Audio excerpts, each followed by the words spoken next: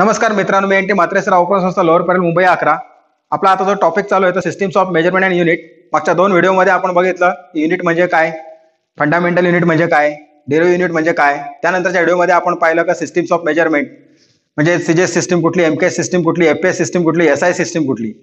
आता आपल्याला प्रत्यक्ष उदाहरण सोडवायला सुरुवात करायची आहे. त्यामध्ये आता आपल्याला सर्वात प्रथम या ठिकाणी कन्व्हर्शन चार्ट जो आहे तो आपण 1-2 मिनिटांमध्ये समजून घेऊ.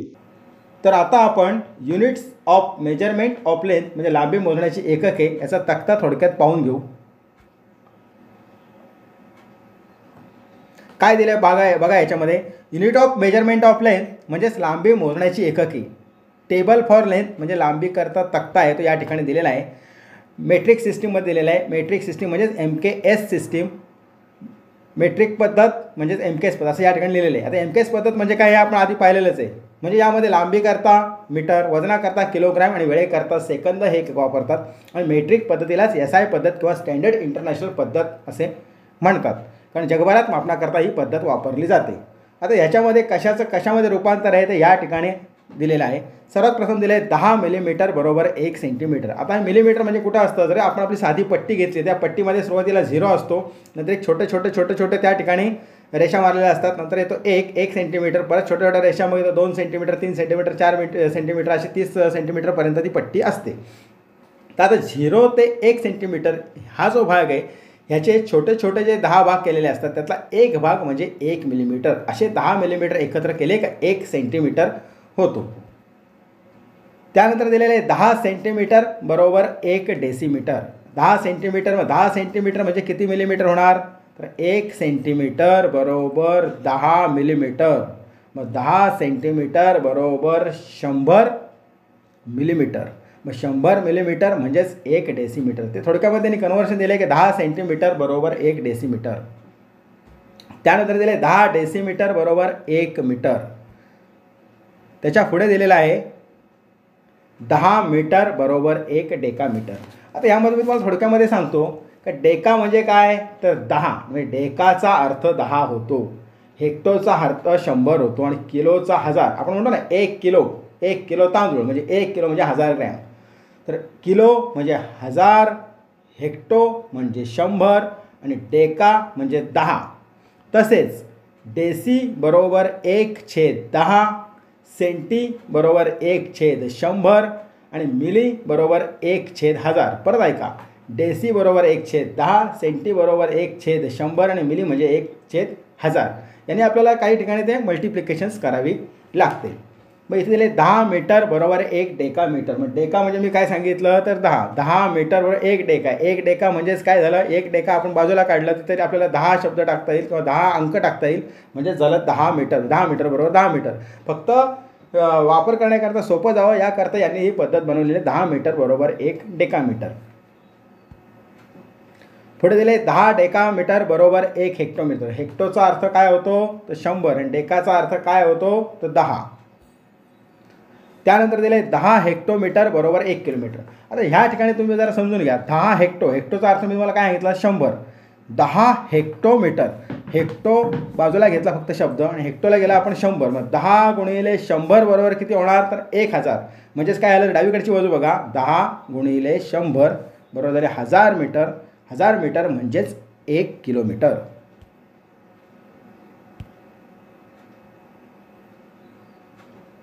आता पुढे काय दिलं आहे तर 1 मिलीमीटर बरोबर 1000 मायक्रॉन. 1 मिलीमीटर म्हणजे एकदम छोटूसं अंतर जे आपल्या पट्टीमध्ये तुम्हाला सुरुवातीला सांगितलं ते.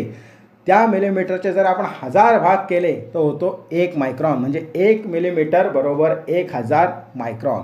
पुढे दिलेला आहे 1000 मिलीमीटर किंवा 100 सेंटीमीटर बरोबर 1 मीटर. थोडक्यात काय 1 मीटरचे आपले किती सेंटीमीटर असतात तर 100 सेंटीमीटर आणि 100 सेंटीमीटरलाच 10ने गुणलं तर किती होणार 1000 मिलीमीटर. हे आता मी तुम्हाला उलटं सांगितलं. 1 मीटर बरोबर 100 सेंटीमीटर बरोबर 1000 मिलीमीटर. आणि जर तुम्ही या चार्टमध्ये बघाल तर तेच दिलेलं आहे की 1000 मिलीमीटर बरोबर 100 सेंटीमीटर बरोबर 1 मीटर. सगळ्याचा अर्थ एकच झाला, फक्त एक आहे मिलीमीटर, दुसरा आहे सेंटीमीटर आणि एक आहे मीटर. वेगवेगळ्या ठिकाणी आपण त्याचं मापन करत असतो. ज्या वेळेला आपण ड्रॉइंग काढतो त्यावेळेला आपण ड्रॉइंगमध्ये काय घेतो 40 मिलीमीटर, 50 मिलीमीटर, 30 मिलीमीटर म्हणजे मिलीमीटरमध्ये त्या ठिकाणी आपण अंतर घेत असतो. एखादा टेलर असेल त्याला जर मापं घ्यायची तर तो काय करणार, तो सेंटीमीटरमध्ये मापं घेईल. जर मोठी मापं घ्यायची आहेत, समजा एखाद्या रूमची मापं घ्यायची आहेत, रूम म्हणजे आपली समजा धरून चला आपल्याला घर बांधायचं, ते घर बांधायच्या ठिकाणी आपल्याला एखाद्या रूमचं माप घ्यायचं आहे, ते आपण काय करतो, नॉर्मली आपण फुटात घेतो, पण आता MKS सिस्टम वापरत असल्यामुळे आपल्याला ती सर्व मापं ही मीटरमध्येच घ्यावी लागतात. नगरपालिकेमधून जर एखादा नकाशा तुम्हाला पास करून घ्यायचा असेल, म्हणजे पास करावाच लागतो तो, त्याशिवाय आपल्याला घर बांधायला परवानगी मिळत नाही. त्याकरता तुम्ही जरी व्यवहारात फूट वापरत असले तरी पण तुम्हाला जो प्लान आर्किटेक्ट काढून देतो तो तुम्हाला मीटरमध्ये सबमिट करावा लागतो आणि मीटरमध्येच तो आपल्याला पास होऊन मिळतो. त्यानंतर दिला 1000 मीटर बरोबर 1 किलोमीटर. म्हणजे 1000 मीटरचा टेप आपण 1000 वेळा जर का रस्त्यावर ठेवला तर ते जे अंतर होईल ते 1 किलोमीटर एवढं होतं.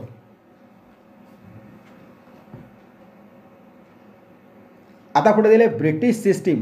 ब्रिटिश सिस्टीम म्हणजे कुठली, जी जुन्या काळी वापरत होते हिला ब्रिटिश सिस्टीम का म्हणतात. ब्रिटिशांच्या काळात म्हणजे स्वातंत्र्यपूर्व काळात ब्रिटिश लोकांनी त्या सिस्टीमचा वापर ते लोक करत होते किंवा त्यांनी शोध लावला म्हणून त्या पद्धतीला नाव दिलं आहे ब्रिटिश सिस्टीम. मग त्यावेळेला कसं होतं, पूर्वीच्या काळी का फूट, पाऊंड आणि सेकंद, म्हणजे लांबीकरता फूट वापरायचे, वजनाकरता पाऊंड वापरायचे आणि वेळेकरता सेकंद हे एक वापरायचे. म्हणून या FPS पद्धतीला ब्रिटिश पद्धत असे म्हणतात.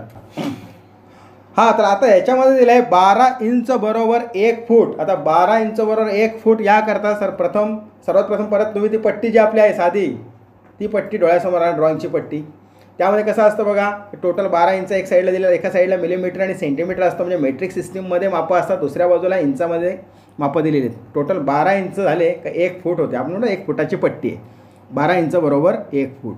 त्यानंतर दिले 3 फूट बरोबर 1 यार्ड. निरनिराळे मापन करण्याकरता त्यावेळेला ते ब्रिटिशांनी निरनिराळी एककं शोधली होती. 3 फूट म्हणजे 1 यार्ड म्हणजे साधारणपणे आपण चालत असताना आपलं 1 पाऊल जेवढं पुढे जातं, म्हणजे 1 ढेंग जेवढी पुढे जाते ते साधारण 1 यार्ड एवढं असतं. असे 220 यार्ड बरोबर 1 फरलॉंग त्यांनी दिलेलं आहे आणि 8 फरलॉंग बरोबर 1 मैल.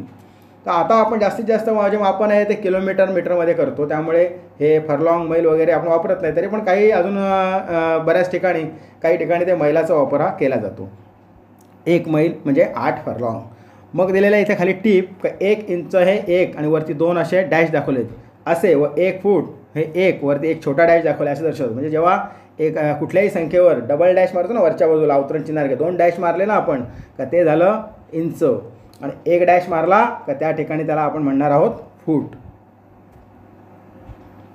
आता दिले कन्व्हर्शन टेबल फॉर लेंथ म्हणजे लांबी करता रूपांतर तक्ता. मग ह्याच्यामध्ये दिलेलं आहे सर्वात प्रथम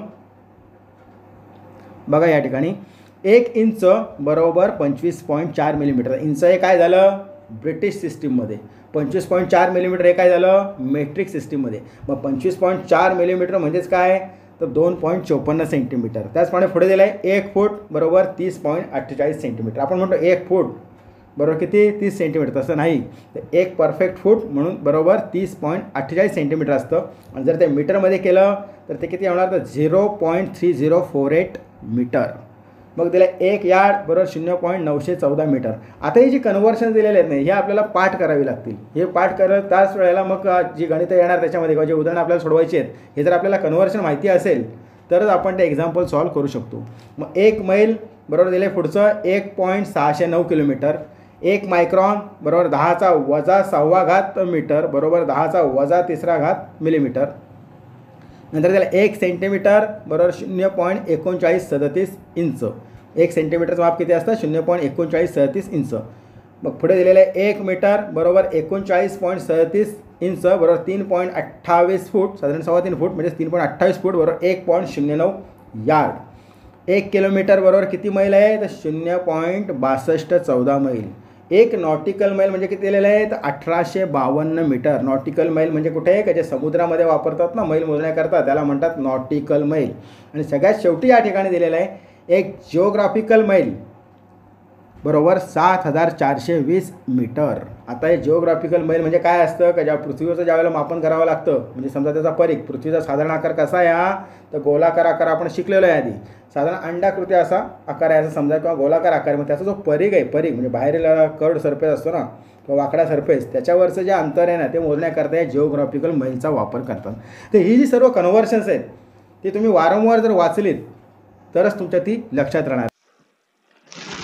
तर अशा पद्धतीने हा चार्ट या ठिकाणी दिलेला आहे. म्हणजे कशा पद्धतीने कशाचं रूपांतर कशात करायचं, मिलीमीटरचं सेंटीमीटर कसं करायचं, सेंटीमीटरचं मीटरमध्ये कसं येणार, मीटरचं किलोमीटरमध्ये कसं करायचं, हा चार्ट आपण आता थोडक्यामध्ये पाहिला.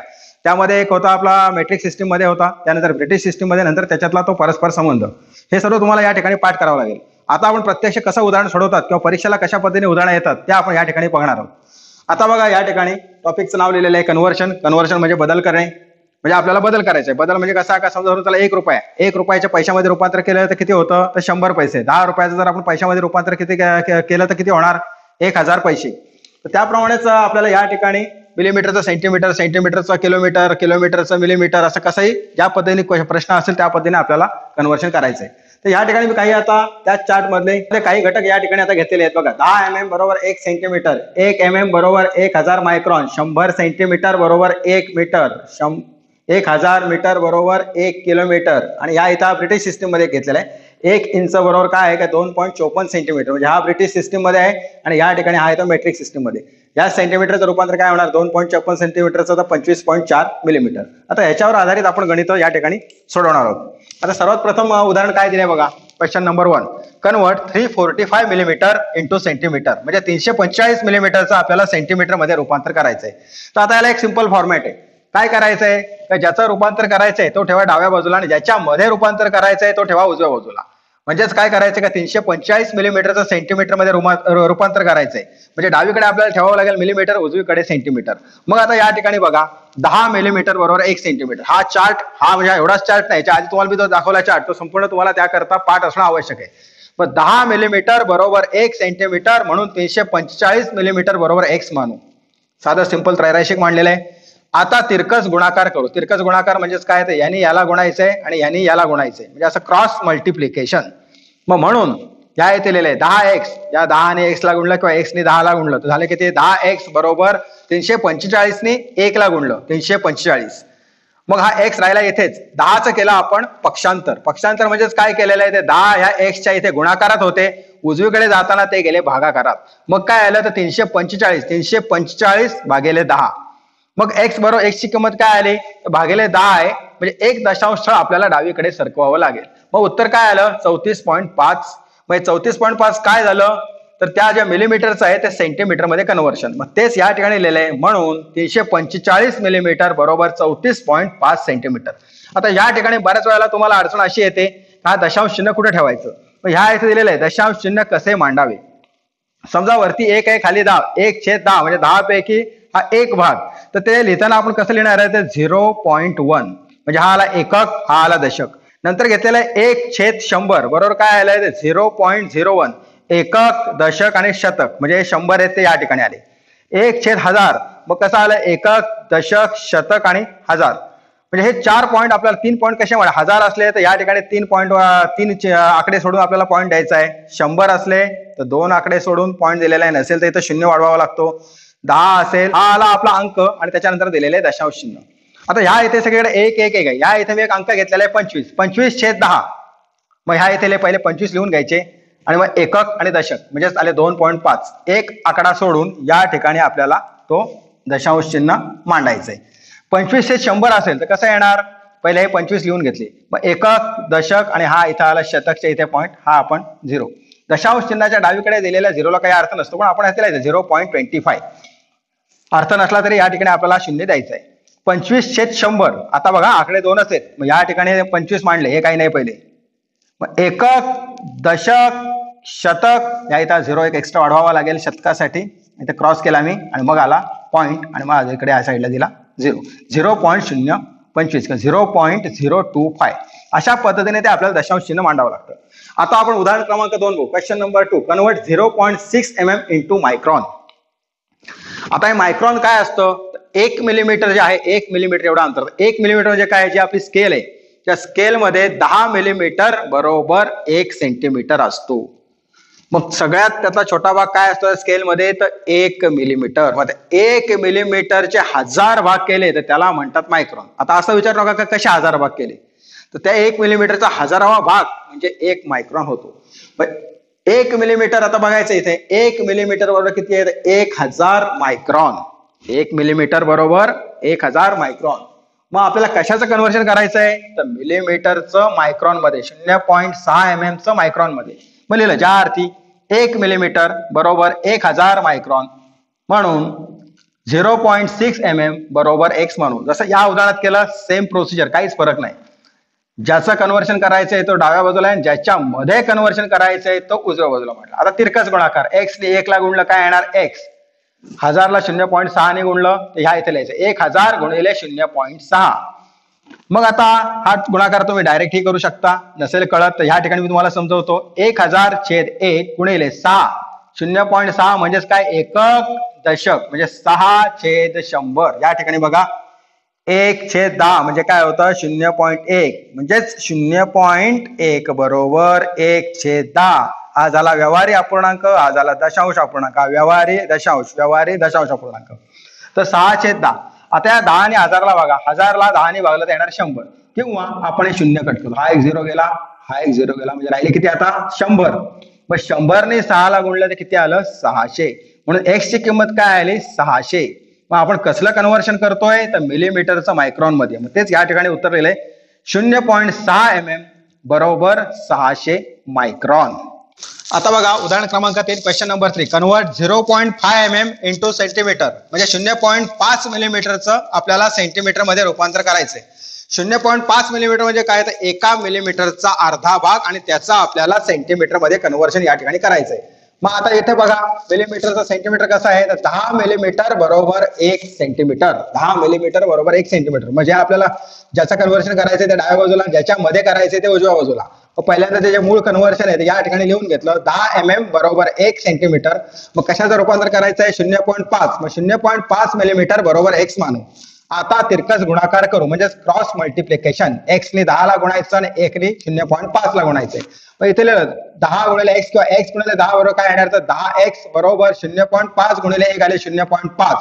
म्हणून x बरोबर 0.5 हे 0.5 ह्या इथे 10x च्या गुणाकारात होते, तिकडे पक्षांतर केल्यावर ते गेले भागाकारात म्हणजे 0.5 भागिले 10 इथे लिहिले पक्षांतर केले. आता आपण डायरेक्ट दशांश डावीकडे सरकावून उत्तर लिहू शकतो, पण बऱ्याच मुलांना ते काढण्यात अनेक वेळा अडचणी येतात. मग आता या ठिकाणी मी काय केलेलं आहे बघा 0.5 म्हणजेच काय तर एकक दशक 5/10. मग ते इथे लिहिले 5/10. हे 10 ऑलरेडी किंवा आधीच भागाकारात आहेत गुणिले 1/10. मग 5 गुणिले 1 झाले 5 आणि 10 गुणिले 10 आले 100. आता आपल्याला दशांश स्थळ सरकवायला सोपं पडेल. पहिले 5 लिहून घ्या आणि मग कसं आहे एकक दशक आणि शतक. हे पहिले 5 लिहिले इथे पुसतो हवं तर 5 म्हणजे झाले एकक, हे दशक आणि मग ह्या इथं आलं हे शतक. 100 आहेत ना, एकक दशक शतक. या 1 2 3 1 2 3 तिसऱ्या ठिकाणी पॉईंट या इथे लिहिला हा 0 म्हणजे झालं 0.05 सेंटीमीटर. म्हणून 0.5 मिलीमीटर बरोबर 0.5 सेंटीमीटर हे या ठिकाणी आपण आता केलेलं आहे. म्हणजे आपल्याला 4 पर्याय असतात, त्या पर्यायामध्ये कुठेतरी उत्तर असेल ते पाहून त्यानंतर आपल्याला OMR वर फिल इन करायचा आहे तो सर्कल, किंवा जर आपली ऑनलाईन असेल तर त्या ठिकाणी तुम्हाला त्या ठिकाणी जो पर्याय असेल त्यावर माऊसने डॉट मारावा लागेल. क्वेश्चन नंबर 4 आहे कन्वर्टचा काय काय चेंज सुद्धा असतं. चेंज 152.5 सेंटीमीटर इंटू मीटर, पण या रीतीने लिहिलेले कन्वर्ट म्हणजे 152.5 सेंटीमीटरचं आपल्याला मीटर मध्ये रूपांतर करायचं आहे. सेंटीमीटरचं मीटर आता कुठं आहे सेंटीमीटरचं मीटर तर 100 सेंटीमीटर बरोबर 1 मीटर हे त्याचं मूळ कन्व्हर्शन आहे. मग या इथे लिहिलं 100 सेंटीमीटर बरोबर 1 मीटर. मागच्या 3 उदाहरणांना बघितलं आपण प्रोसिजर सेमच आहे म्हणून 152.5 सेंटीमीटर बरोबर x मानू. आता तिरकस गुणाकार करू, यांनी याला आणि यांनी याला आपल्याला गुणायचंय. मग काय आलं तर 100 गुणिले x बरोबर आले 100x बरोबर 152.5. मग x बरोबर 152.5 भागिले 100 हे पक्षांतर करून आलं, हे इथे गुणाकारात होते ते या ठिकाणी भागाकारात गेलेले आहेत. मग परत जसं या ठिकाणी केलं तसंच मी या ठिकाणी केलेलं आहे. x बरोबर 152.5 म्हणजे काय एकक आणि दशक म्हणजे भागिले 10. 5 जरा नीट करून घेतो म्हणजे तुम्हाला दिसतील व्यवस्थित. 1525 भागिले 10 होणार आहे. इथे 100 होते तर 10 कुठनं आले तर हा जो आकडा आहे तो मी या ठिकाणी घेतलाय आणि ह्याचा एकक आणि दशक म्हणजे 10 हे या ठिकाणी मांडलेले आहेत गुणिले हे 100 ऑलरेडी भागाकारात आहेत म्हणजे ज्या रेषेच्या खाली आहेत म्हणून याला केलं गुणिले 1/100. 1525 गुणिले 1 आले 1525. 10 गुणिले 100 100 10 1000 आणि मग ही संख्या आहे 1 5 2 5 किंवा 15 25 या ठिकाणी लिहायची आहे आणि मग दशांश स्थळ सरकवायचं. एकक, दशक, शतक आणि हजार. हजार कसे ह्या इथे हजार आहेत म्हणून, हे हजार आहेत म्हणून एकक, दशक, शतक, हजार. म्हणजेच काय होतं तर आपलं कन्व्हर्शन काय होतं 152.5 सेंटीमीटर बरोबर 1.525 मीटर. हेच उत्तर या ठिकाणी लिहिलंय 152.5 सेंटीमीटर बरोबर 1.525 मीटर. तर अशा पद्धतीने आपण ही 4 गणितं या ठिकाणी सोडवलेले. आता आपण पुढलं उदाहरण पाहू. आता बघा question number 5, convert 2.5 kilometre into metre. म्हणजे 2.1/2 किलोमीटरचं आपल्याला मीटर मध्ये रूपांतर करायचंय. आता 2.1/2 हा मिश्र अपूर्णांक आहे. याचा पहिला आपल्याला औषधिक अपूर्णांकात आपण रूपांतर करून घेऊ. 2.1/2 बरोबर या संख्येने म्हणजे छेदाने या पूर्ण संख्येला गुणायचे. 2 गुणिले 2 अधिक 1 या इथे लिहिले बघा मी. त्याचं कन्व्हर्शन कसं करतात किंवा बदल कसा करतात तर 2 गुणिले 2 हा 1 त्याच्यामध्ये मिळवला म्हणजे किती आले 2 2 4 अधिक 1 5 आणि हा जो छेद आहे तसाच 5/2 किलोमीटर. आता याचं आपल्याला रूपांतर कशात करायचं आहे मीटर मध्ये. मग या इथं आपल्याला मूळ कन्व्हर्शन काय दिलंय किलोमीटर टू मीटर. इथं काय लिहिलंय आपण मीटर टू किलोमीटर. तर आपल्याला कशात कन्व्हर्शन करायचं आहे तर किलोमीटरचं मीटर मध्ये. म्हणून या इथे आता पहिल्यांदा मी घेतलेलं आहे 1 किलोमीटर. उलट केलं बघा 1 किलोमीटर बरोबर 1000 मीटर. या ठिकाणी बघा 1 किलोमीटर बरोबर 1000 मीटर. म्हणून आपल्याला कशाचं करायचंय 5/2 किलोमीटर बरोबर एक्स म्हणू. आता तिरकस गुणाकार करू. मग एक्स नी 1 ला गुणला एक्स, मग 1000 नी 5/2 ला गुणायचं. 1000 गुणिले 5/2 मग भाग घालवा. बे 1 के बे, बे 5 10 म्हणजे इथे किती आले 500. 5 गुणिले 5 25 आणि तिथे 2 शून्य ठेवून म्हणजे 2500 मीटर. एक्स बरोबर आला 2500 मीटर. म्हणून 2.1/2 किलोमीटर बरोबर 2500 मीटर. आता पुढलं गणित बघा question number 6, convert 0.003 inch into millimetre. आता ह्या इथे बघा 2 डॅश मारले दिसत आहेत. हे 2 डॅश असले का त्या ठिकाणी त्याला म्हणतात इंच. आणि 1 डॅश असला समजा म्हणजे उदाहरणार्थ इथे देतो हे असं जर लिहिलं तर हे झालं 2 फूट. पण इथं जर डबल डॅश आला तर याला म्हणतात inch. इंचासाठी double dash, फुटासाठी single dash. आता मग काय कशात करायचंय तर इंचाचं मिलीमीटर मध्ये. हे इथं इंच, इथं मध्ये सेंटीमीटर आहे, उजवीकडे मिलीमीटर 25.4. 1 इंच बरोबर 25.4 मिलीमीटर. मग या इथे लिहिलंय 1 इंच बरोबर 25.4 मिलीमीटर म्हणून 0.003 इंच बरोबर एक्स मानू. आता तिरकस गुणाकार करू म्हणजे यांनी ह्याला आणि ह्यानी ह्याला. तुम्हाला आता पाठ झालं ते 25.4 गुणिले 0.003. मग आता ह्याचा गुणाकार आपल्याला पहिले करावा लागेल. 25.4 हे ह्या इथे लिहिले गुणिले 0.003. आता जेव्हा दशांश अपूर्णांकाचा गुणाकार करतात त्यावेळेला ह्याच्यामध्ये थोडा वेळ दशांश चिन्ह नाही असं मनात कल्पना करा. जर कल्पना नसेल करता येत तर ते जरा वेळ तिथनं काढून टाका, काय हरकत नाही. आणि मग या संख्येने या वरच्या संख्येला गुणूया. 4 त्रिक 1202 हातच्याला आला 1. 5 त्रिक 15 आणि 1 1606 हातच्याला आला 1. 3 दुने 6 आणि 1 7. 3 दुने 6 अधिक 1 बरोबर 7. 762 आलं. आता दशांश स्थळ कुठं जायचंय तर इथं मोजायचं बघा. या दशांश चिन्हानंतर उजवीकडे एक आकडा आहे 4 म्हणजे एक अंक आहे. या दशांश चिन्हानंतर म्हणजे इथल्या दशांश चिन्हानंतर उजवीकडे 1 2 आणि 3 एकूण किती आले अंक 1 2 3 आणि 4. मग 4 आकडे डावीकडे सरकवायचे म्हणजे 1 2 3 अरे आकडे संपले. मग चौथा घेण्याकरता इथे एक शून्य घ्यायला लागेल. 4 परत बघा का 1 2 3 4. हे 4 बघू नका उलट मोजतो. 1 2 3 4 1 2 3 आणि चौथ्यासाठी आकडा नसल्यामुळे तिथे शून्य वाढवला आणि मग या इथे दशांश चिन्ह आणि मग आला 0.0762. हे काय आलं तर 3 इंचाचं मिलीमीटर मध्ये रूपांतर. तो जो आकडा येतो या इथे लिहितो आता 0.0762 मिलीमीटर. म्हणून 0.003 इंच बरोबर किती आलं 0.0762. अशा प्रकारे आता आपली 6 गणितं या ठिकाणी पूर्ण झालेली आहेत. आता आपण हे एक्झाम्पल सोडूया. बघा काय दिलंय example number 7 solve 1.021 metre plus 1.1 centimetre is equal to dot dot dot centimetre. म्हणजे आता कसं मिक्स केलं मी थोडंसं ट्रिकी दिलेलं आहे. आता आपण कसं होतं नॉर्मल ह्याच्यात रूपांतर करा ह्याच्यात असं या पद्धतीने होतं. इथे काय दिलं त्यांनी आता बघा 1.021 मीटर इथे दिलेलं आहे मीटर आणि त्याच्यामध्ये काय मिळवून सांगितलं 1.1 सेंटीमीटर. याचं एकक वेगळा इथे मीटर आहे या इथे सेंटीमीटर आहे. मग आता काय करावं लागेल दोन्ही एकत्र आणून इथं आपलं उत्तर कसं करायचं सेंटीमीटर मध्ये. म्हणून मग आता मीटरचं सर्वात प्रथम म्हणजे 1.021 मीटरचं सर्वात प्रथम आपल्याला सेंटीमीटरमध्ये रूपांतर करावं लागेल. त्याच्यानंतर आलेली संख्या 1.1 सेंटीमीटरमध्ये मिळवल्यावर त्याचं उत्तर येईल. मग आता इथं बघा प्रथम 1.021 मीटरचे सेंटीमीटरमध्ये रूपांतर करू. मग ते आपण नेहमीच्याच पद्धतीने काय कशाचं रूपांतर करायचं तर मीटरचं सेंटीमीटर. मग 1 मीटर बरोबर 100 सेंटीमीटर म्हणून 1.021 मीटर बरोबर x म्हणू. आता तिरकस गुणाकार करू. हे पद्धत आपल्या काही उदाहरणांमध्ये सेमच होती. आता तिरकस गुणाकार म्हणजे काय तर यांनी याला गुणा आणि यांनी याला गुणायचं आहे.